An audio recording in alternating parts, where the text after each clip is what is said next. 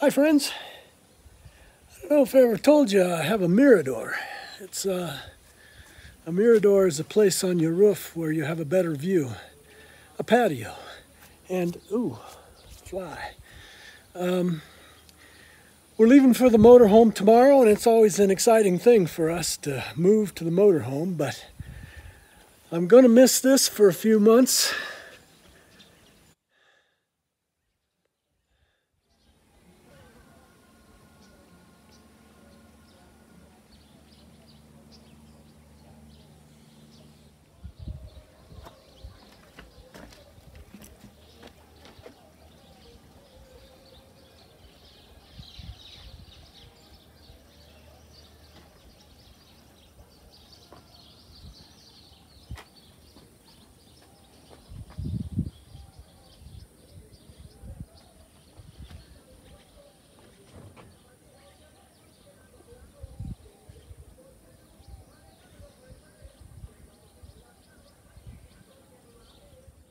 Please enjoy my stories or whatever else might be on my mind today. Well, it's a short video today. It's going to be one of those that I call potpourri, cleaning out my hard drives before I travel.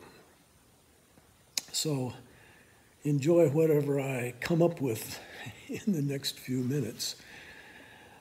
We're flying tomorrow to Tucson to get back in our RV, our motorhome, and we'll be spending several months there, and we have people, renters coming into the house. So we've been very busy moving all of our personal stuff out of 3,700 square feet into a couple of rooms that the tenants don't have access to, just to get our stuff out of their way.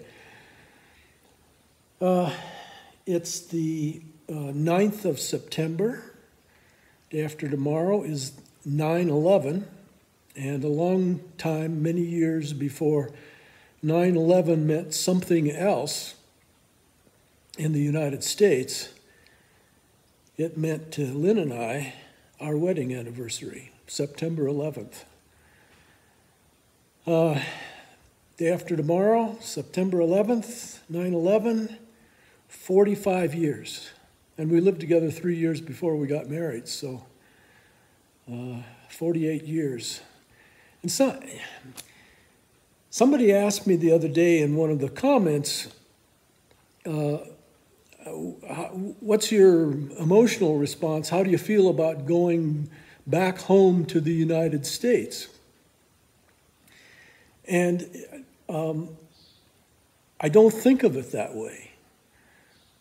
Having been with Lynn for 48 years, and 19 of them, that's over 1/3 of our married life we've spent in Mexico. So when we go to the United States, it no longer feels like we're going back home to the United States.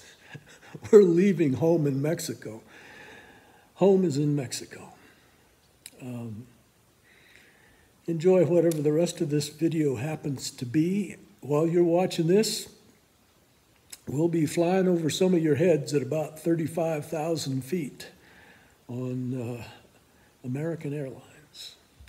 We go Guadalajara, Dallas, Tucson, and the motorhome is in Tucson.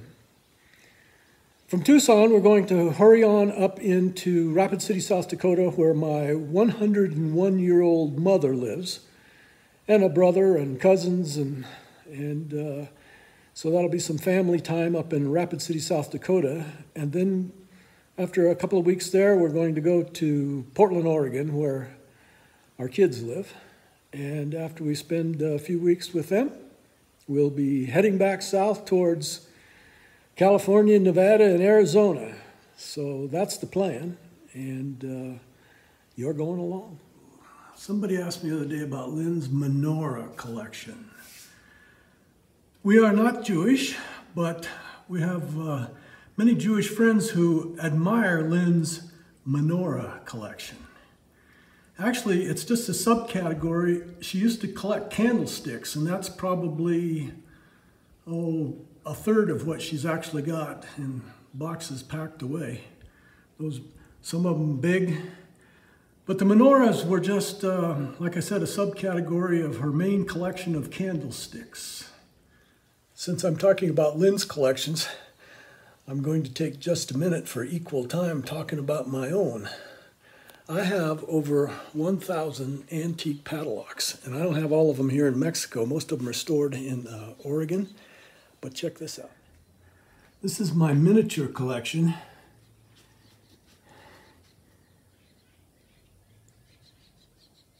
And I have a few here, just smaller ones, like this one says Cupid.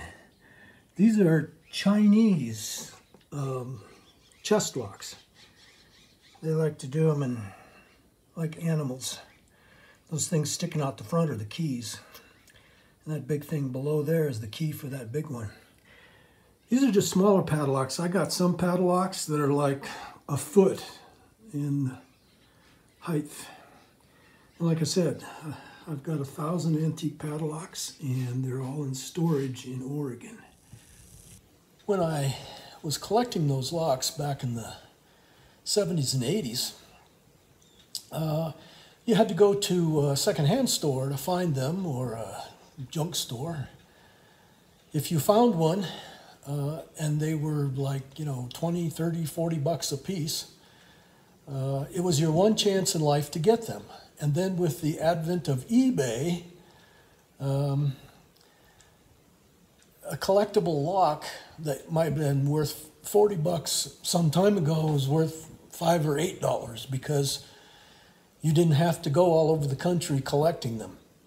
We did it for fun.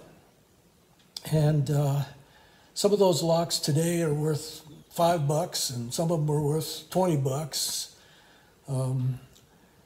There are a few that are worth hundreds. I have never collected railroad locks, which can be worth thousands, or story locks, which can be worth lots of thousands. But it is a fairly extensive collection in terms of all the different kinds, from pancake locks to tumbler locks to 6-lever locks to trick locks to all kinds of locks, combination locks. I've got one push-button combination lock in there that's, well, I don't know what today's price is, but it was expensive when I bought it. Anyway,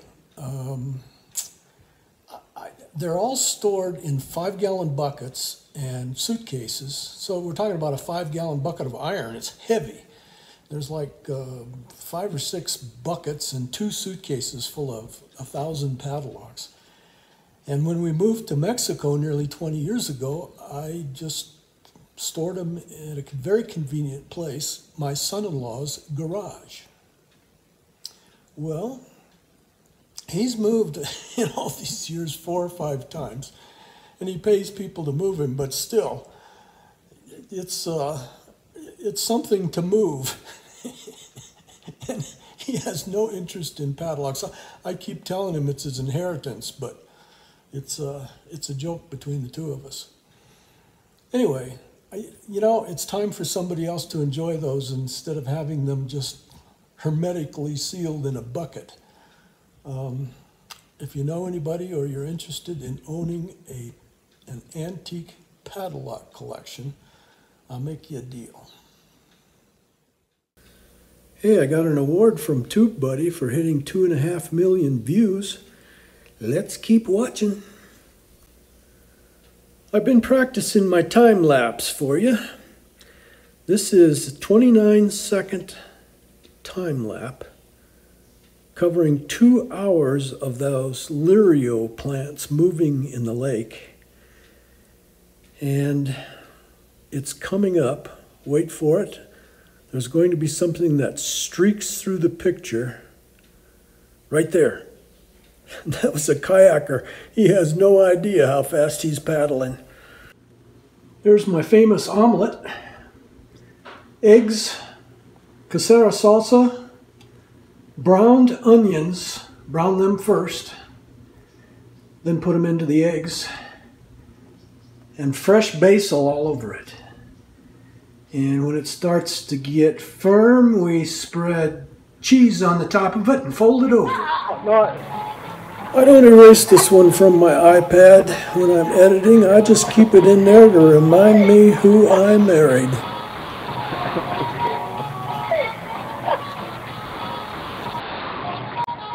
Huh? No, I gotta get a picture of these guys over here who think you're... Well, Tonta! Tonta?